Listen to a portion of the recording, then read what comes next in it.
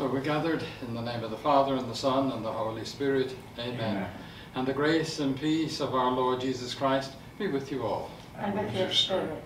So, good morning. Good morning, Father. So we're celebrating the feast of St. Thomas A Becket this morning. And and we've been asked to pray for Auntie Little Jordan. So, and let us ask the Lord to listen to all our prayers today.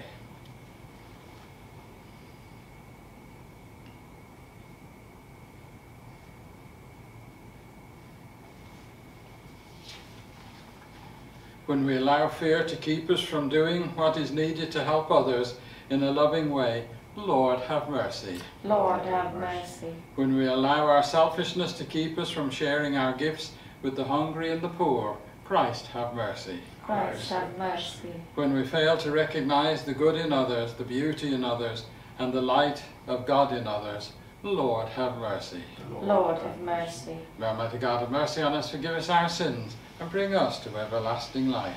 Amen. And let us pray. O God, who gave the martyr St. Thomas A Becket the courage to give up his life for the sake of justice, grant through his intercession that, renouncing our life for the sake of Christ in this world, we may find it in heaven, through our Lord Jesus Christ, who lives and reigns with you in the unity of the Holy Spirit, one God, forever and ever. Amen.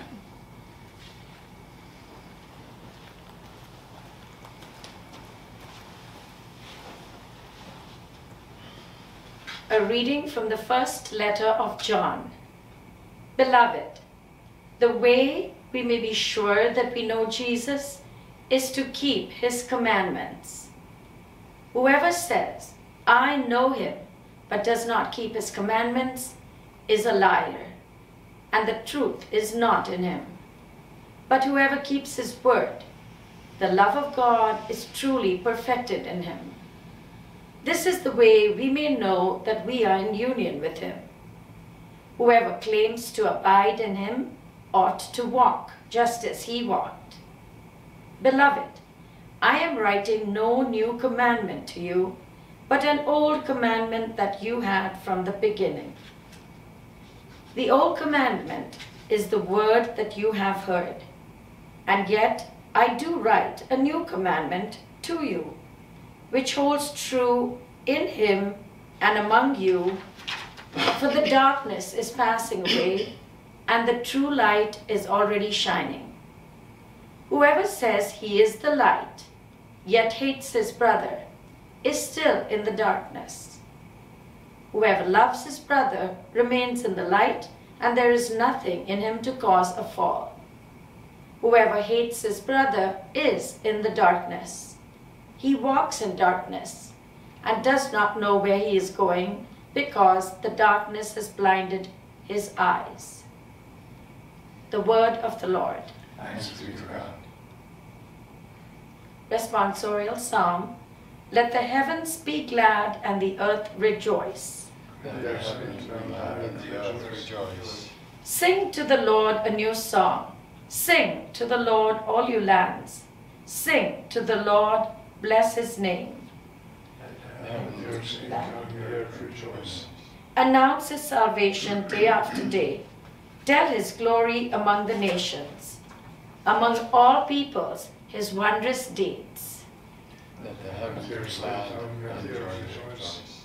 The Lord made the heavens. Splendor and majesty go before him. Praise and grandeur are his sanctuary. Let the heavens be glad and the earth rejoice. Alleluia, alleluia. Alleluia, alleluia. A light of revelation to the Gentiles and glory for your people Israel. Alleluia, alleluia.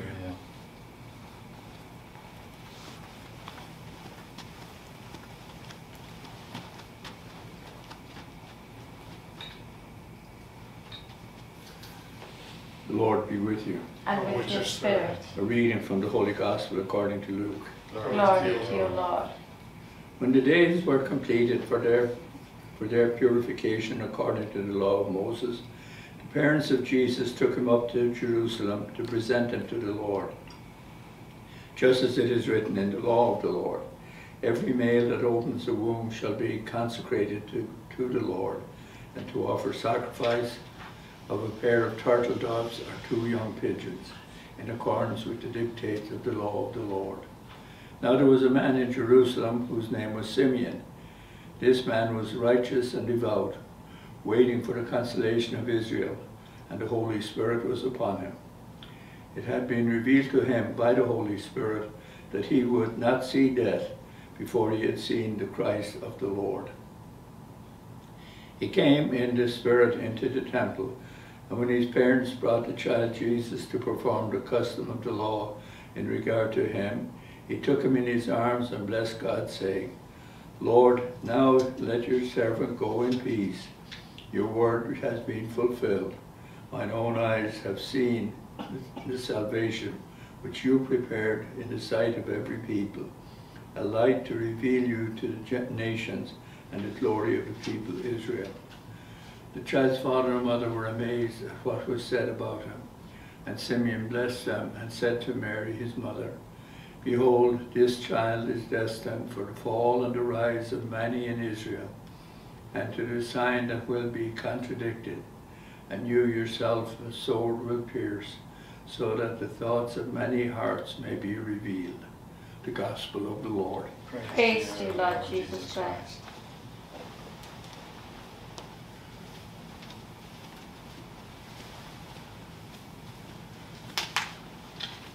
So today is the feast of Thomas A Becket, or Thomas of London, and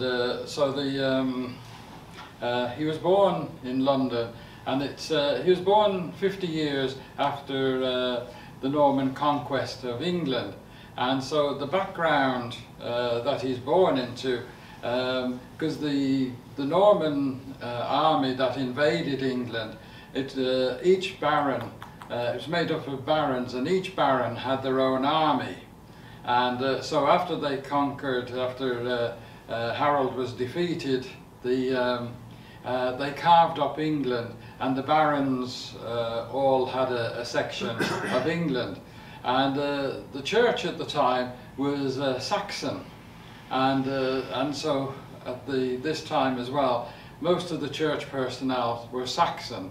Not Norman, and so there was a lot of infighting between the Normans and the Saxons, and so the tension was in the state and in the church, and this is the background, and this is where like how we get beef from cows, because the Norman word for a cow was both, but the Saxons who looked after the cows in the field, it was a cow, and so when the Normans sat down to eat, they ate both, and so you get beef from cows, and the same with mutton and sheep. It's and so it's from that time, and so the. And a lot of the German words, because the Saxons, Anglo-Saxons, they were Teutonic, and a lot of the German words were looked down upon in favour of French words. And so so there was a lot of turmoil in the state and in the church. And Henry II was ruling England, and so Thomas, he went to school, and he went to work first for the sheriffs as a cleric in the sheriffs, and then Thomas Theobald, Archbishop Theobald, took him over, and he joined his household, and so Theobald saw the potential in Thomas and sent him off to Bologna and Auxerre in France to study canon law. And so so he's working there, and Henry II got to know him, and he was appointed Archdeacon of Canterbury, which was quite an influential post at that time. And so because it was the deacon, the Archdeacon, who practically ran the church.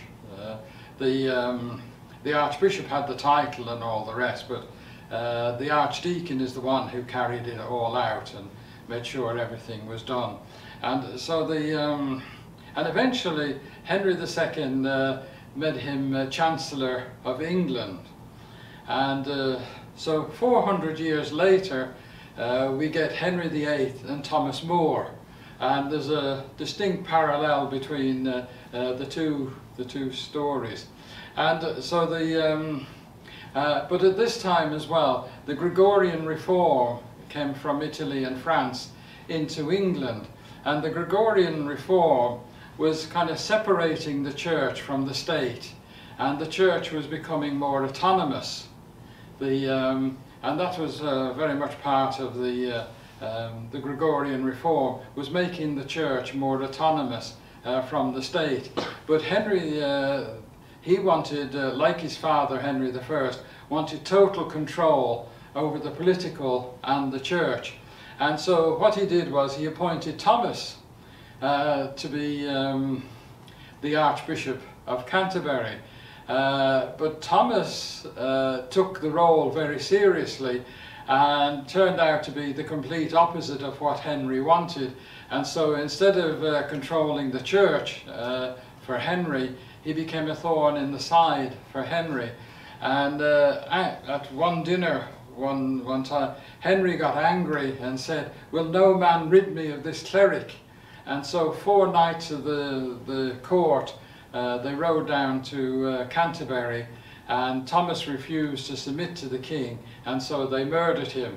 And we get that classic piece of work by T.S. Eliot, Murder in the Cathedral. And so that's a classic work. And so Thomas was buried, and very soon his grave became a shrine and a place of pilgrimage. And people were coming from all over England and all over Europe. And so Henry II realized the political error he made, and so he did public penance for having Thomas murdered. And so so we skip 400 years, and we have the parallel between Henry VIII and Thomas More.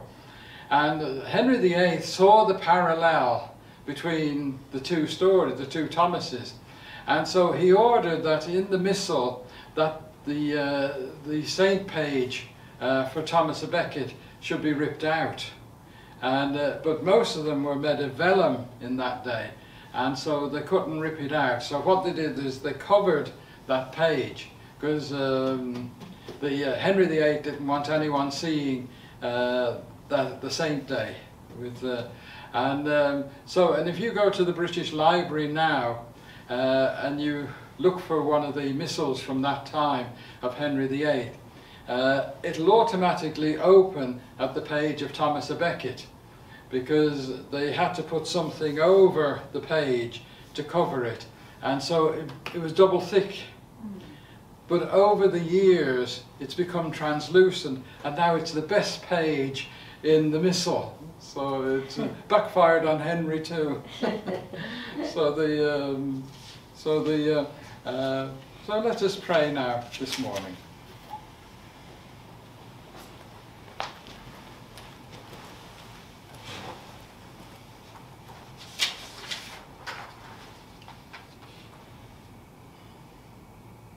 Let us pray for all who teach and preach the faith that came to us from the apostles. We pray. Lord, hear us.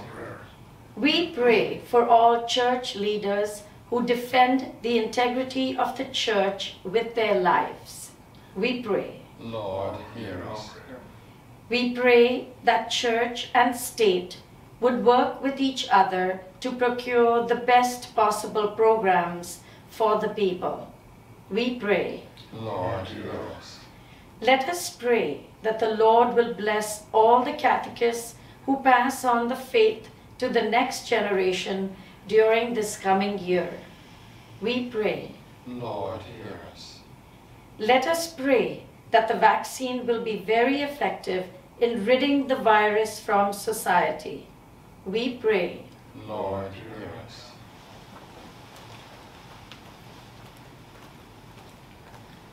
And let us make our own special prayer now to the Lord.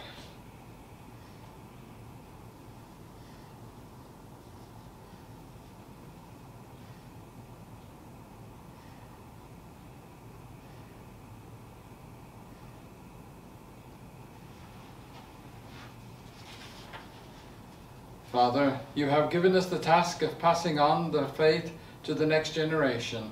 Help us to do this diligently and in a way that the next generation understands. And we make this prayer through Christ our Lord. Amen. Blessed are you, Lord God of all creation. Through your goodness we have this bread to offer, which earth is given and human hands have made, become for us the bread of life. Blessed be God forever.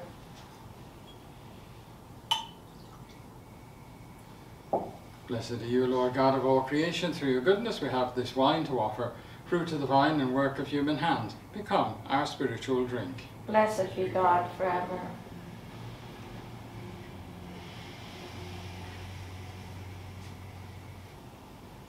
I forgot the water.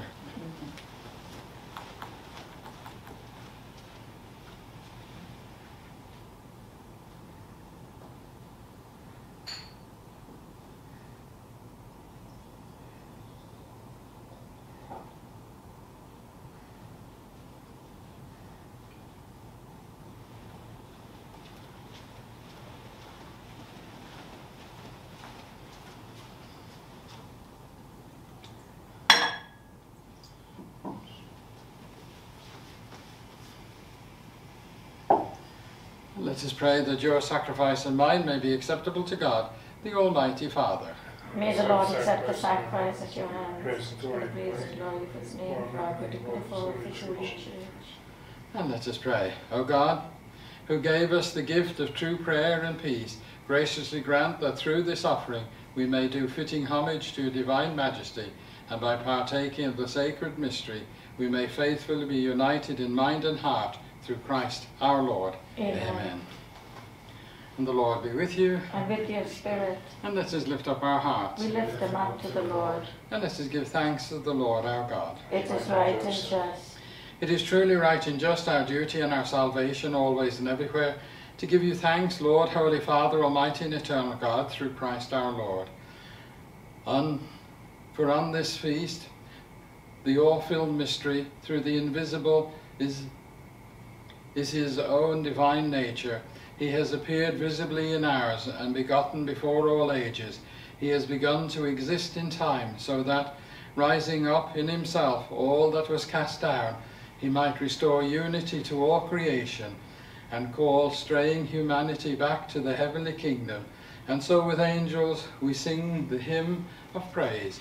Holy, holy, holy Lord, God of hosts. Heaven and earth are full of your glory. Hosanna in the highest. Blessed is he who comes in the name of the Lord. Hosanna in the highest. You are indeed holy, O Lord, the fount of all holiness.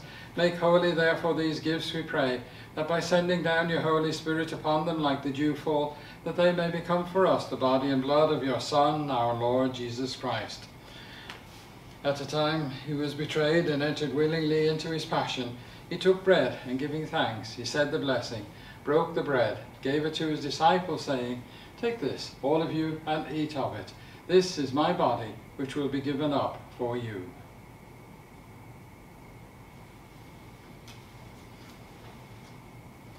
In a similar way, when supper was ended, he took the chalice. Again he gave you thanks and praise, gave the chalice to his disciples, saying, "Take this, all of you, and drink from it. This is the chalice of my blood, the blood of the new and everlasting covenant, be shed for you and for many, so that sins will be forgiven. Do this in memory of me."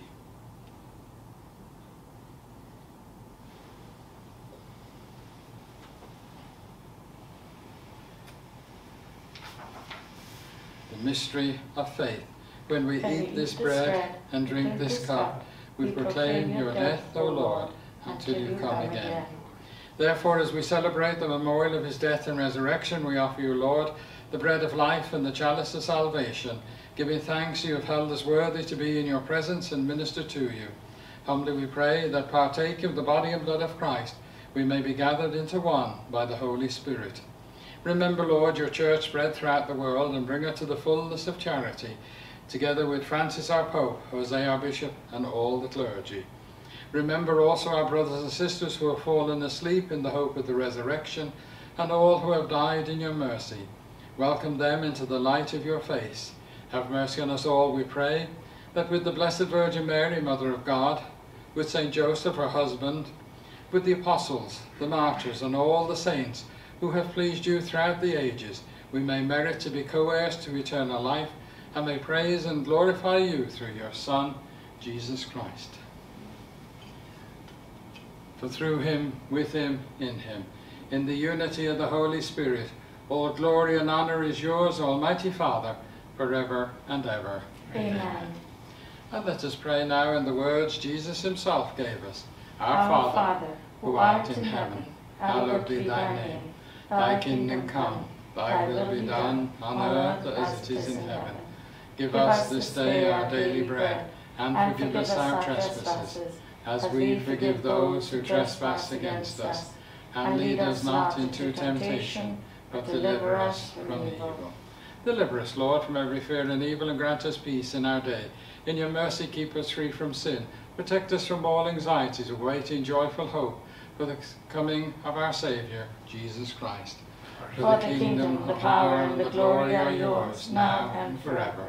Lord Jesus Christ, you said to your apostles, I leave you peace, my peace I give you. Look not on our sins, but on the faith of your church, and grant us the peace and unity of your kingdom, where you live forever and ever. Amen. And the peace of the Lord be with you all. And with your spirit. So peace, peace, peace.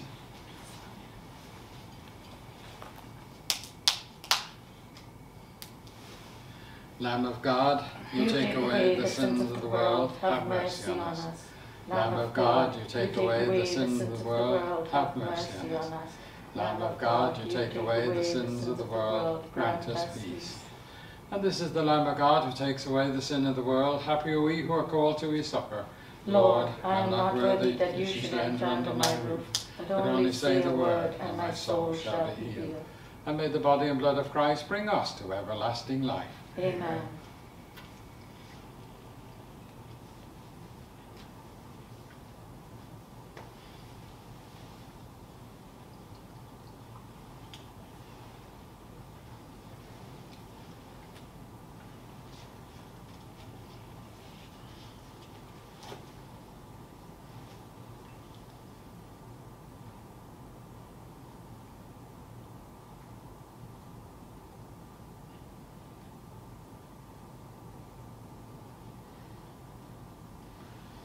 And let us pray. May your people, O Lord, whom you guide and sustain in many ways, experience both now and in the future the remedies which you bestow, that with the needed solace of things that pass away, they may strive with ever deepened trust for things eternal. And we make this prayer through Christ our Lord. Amen.